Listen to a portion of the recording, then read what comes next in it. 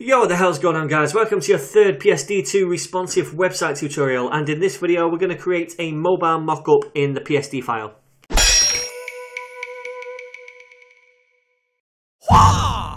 Alright then, so as you can see, I've got the PSD file open right here again, and what we're going to do in this tutorial is create a simple mockup for our mobile design view. Now, you can skip this step if you want. I like to do it because I like to have a visual as to where I'm heading with the code to make our website look responsive. Now, it doesn't have to be pixel perfect or spot on or anything like that. We're just going to do it to give us some kind of visual guide as to where we're heading. Alright, so to do that, I'm going to go to File and then New. And then I'm going to choose the width to be about 480 pixels because that's going to catch all the different mobiles. Height can remain at 3000. That will give us enough room. So that is going to be the baseline for our mobile design. Then I'm going to go to this little icon right here. This lets us see this one, two screens in one window. So if I do that, we can see this on the left. I'm going to move that to the right. And then we've got this on the left. Now let's just zoom out a little bit. If we can, there we go. Alright, so now then, we just want to start transferring some stuff over to the right, and on the right I'm going to zoom in so we can see a little bit more. Alright then, that'll do. So, first of all, let's get this grey bar. And all you want to do is click and drag it, literally, that's all I'm doing. And then we'll have this marble thing right there, something like that. Okay. Then what I want to do is create a little rectangle here, and it's going to be like a dark grey, something like that. And this is going to be for the mobile navigation, just there like that. Okay, we're going to put a little burger nav icon on that in a minute, but for now let's just start dragging some more stuff across. This is the banner, so let's put that at the bottom right there, something like that. And I'm just going to resize it because it is a bit big. So let's do it like that. Okay, something like that'll do.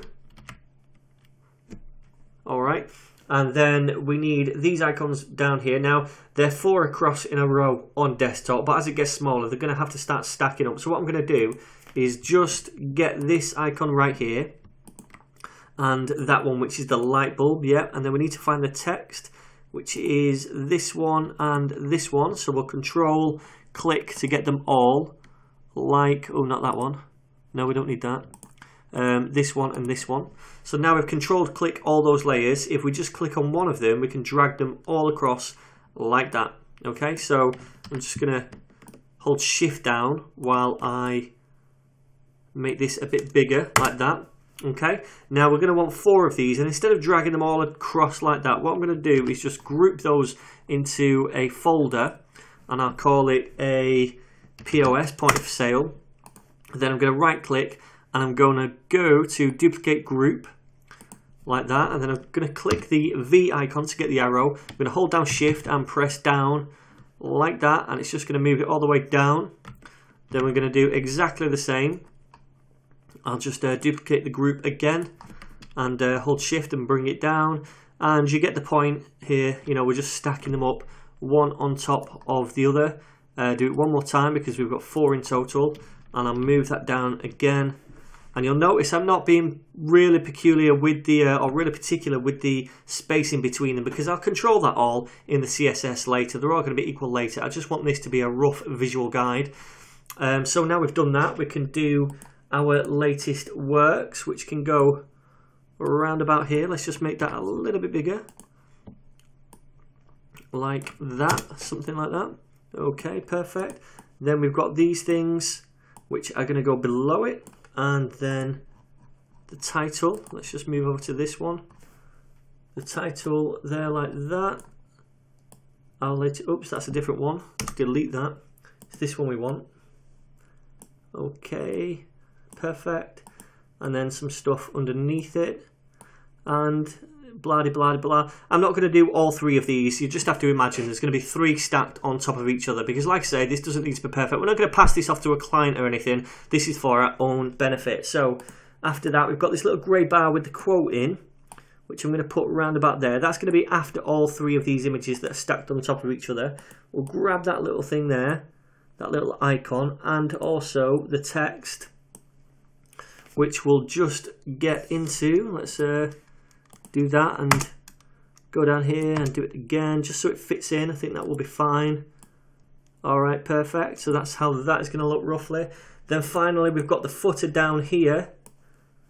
And to be honest, what I'm going to do, I'm not going to drag all the different things over.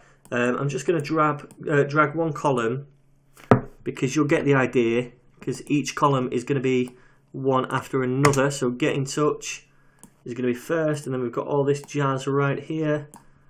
Blah, blah, blah, blah. Let's just make this a little bit bigger. Perfect. Okay, so you get the idea. It's just going to go down in the footer like that. So if I zoom out a little bit now, you can see that this is going to be the general kind of baseline of our mobile design, okay? And you'll notice that none of the actual content is going to change from this to this, and the order is going to be pretty similar as well. So that's why I'm doing this. I'm doing it in such a way that it's going to make our HTML easy to code, because we're not going to have to write two sets, one for desktops and one for mobiles. We've still got exactly the same content, and it's in pretty much the same order. 1, 2, 3, 4, 1, 2, 3, 4. 1, 2, 3, 1, 2, 3 it's going to be.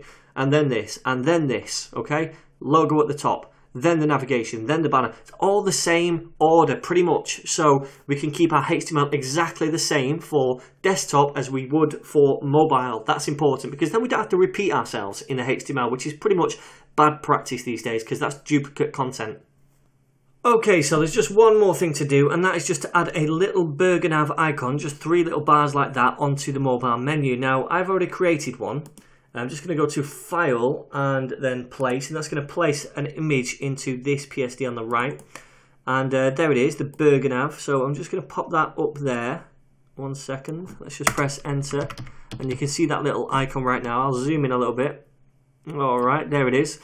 So to do that, all I've done, guys, is just create 3 little grey bars using this tool right here, the rectangle tool. Then I'll go to the colour up here, choose a colour for it, and I'll just create 3 little grey bars like that on top of each other. Okay, so that's all there is to it. And if you double click this, well, you won't be able to because you've not got it, but if I double click it, it's a smart object. So I'll just double click that and it'll go into the source file right there, and you can change it. But all you want to do is just add it directly on to your PSD file here.